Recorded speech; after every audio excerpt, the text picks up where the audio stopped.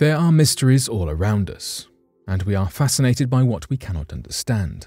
Groundbreaking finds are discovered every day, keeping our curiosity piqued and the prospect of actually knowing the world around us a foreign concept. Who were our ancestors? How did they live? Are we alone on Earth, or are there other forms of life out there? Every day, it is possible to find something new and exciting, big or small, in your own backyard or in the most extreme places on Earth. Some take us to different planets and tell us about the cosmos. Some tell us about our history and where we came from. All of them leave us eager to learn more. So today, here at Unexplained Mysteries, we'll take you on a journey through different eras and dimensions as we unpack 3 fascinating discoveries.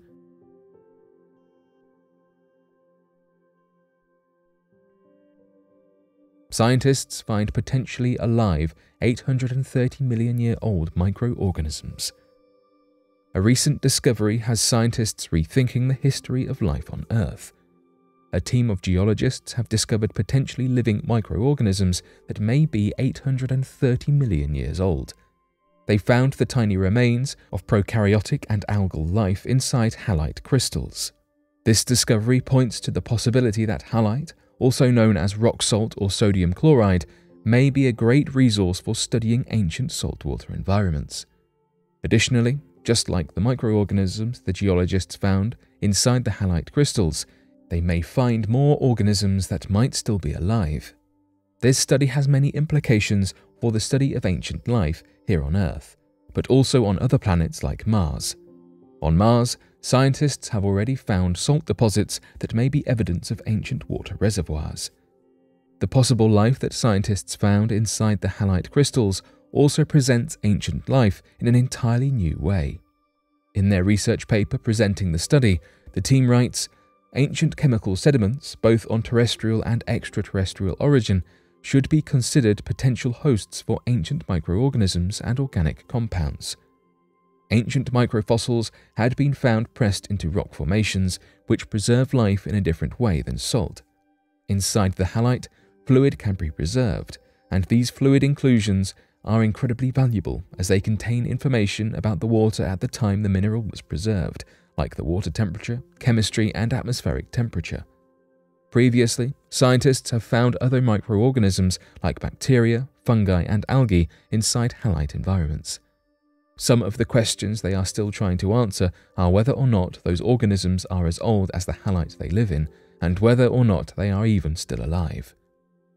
The researchers have noted that the fluid inclusions could serve as microhabitats for the organisms. They also know that there are organisms in modern extreme environments that can essentially go into hibernation where they are still alive, with their biological activities slowed down. This could be the case with the microorganisms inside the halite. In addition, they have already found living prokaryotes inside 250 million-year-old halite, so it's possible that number will reach as high as 830 million with other findings such as this recent one. Scientists researching this finding have noted that these microorganisms can now be identified without destroying the samples, which could give scientists a new set of tools that can be used for identification that can have broader implications for our understanding of Earth. Odd quakes in Utah reveal volcanic activity below desert. At times, new discoveries can be rather alarming, albeit necessary.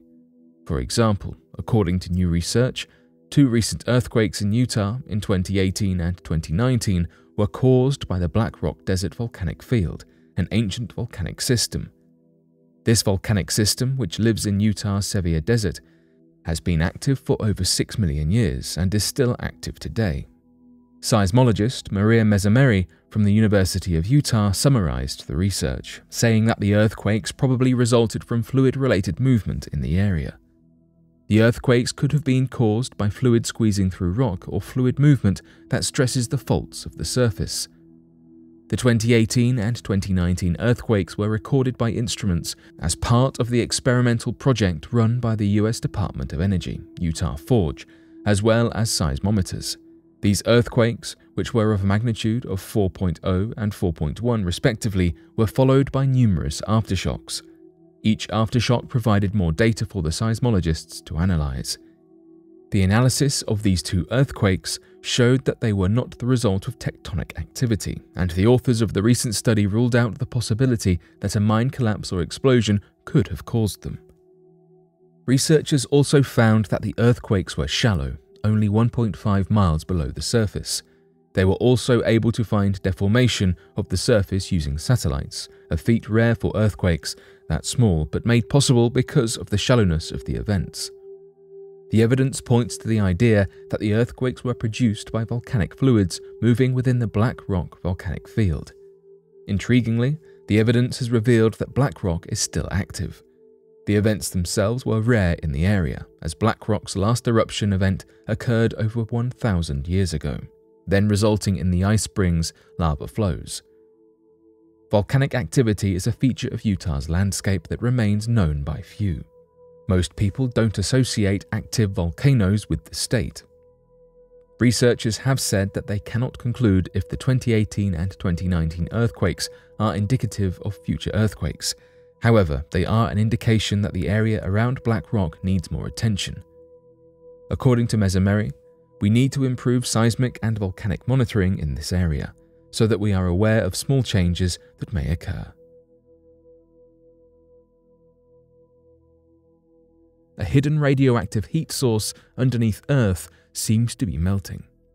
It is no secret that our poles, both north and south, are suffering from ice losses. What with climate change and several other factors, we are losing icy land at an alarming rate, encouraging scientists to gather as much data as possible so that we can predict what will come next and stay one step ahead. Well, it seems that this mission for data has been somewhat successful, with a 2018 study revealing a large source of geothermal heat underneath East Antarctica, which we have not considered in our icy loss predictions. The finding was first prompted by a rather strange radar reading. An aircraft flew over the Antarctic, taking radar readings as far as 3 kilometers into the ice. While this mission was impressive, it got more interesting when the aircraft detected something somewhat surprising. The ice was melting from the bottom up, melting the base of the Antarctic ice sheets. This melted water then drains and in turn fills up subglacial lakes. The international team put together researching this say that at this point in time, the geothermal heat is not a factor in this ice loss, though in the future this impact could become more significant, causing faster melting as time goes on. Lead researcher Tom Jordan from the British Antarctic Survey said, "The process of melting we observe has probably been going on for thousands or maybe even millions of years and isn't directly contributing to ice sheet change." He continued to explain that the future impact could well be a different story, however, as the extra water that will be in the ice sheet bed as more ice melts could make the entire region more sensitive to the factors we know contribute to issues like this, such as climate change. The current theory the experts have is that radioactive rocks and hot water coming from inside of the Earth's crust could be adding to this melting. This theory has been drawn from observations made before and up to 750 kilometers inland from the shore.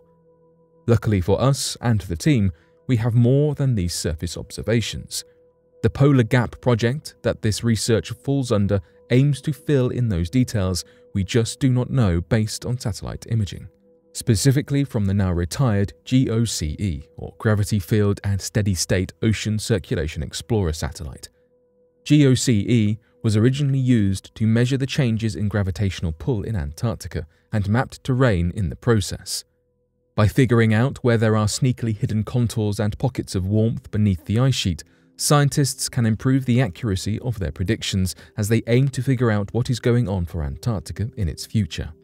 Now, combining the data from the two studies, it seems the most likely explanation is that there are hot rocks and heated water aiding the ice melt, an important contributor we can consider in future explanations. Further supporting this idea is a 2017 study which revealed a number of heat sources underground within West Antarctica too.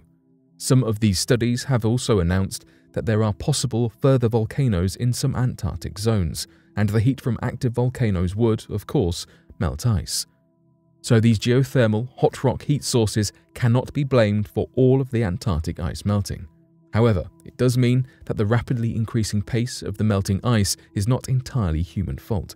It does mean we need to endeavour to be more environmentally conscious than ever and to make sure that we are working with our planet, not against it.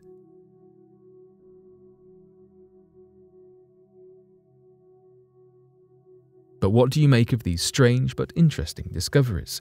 Be sure to let us know your thoughts in the comment section below and help us by growing this community while working to solve these unexplained mysteries. Thank you for watching, and don't forget to subscribe for more videos.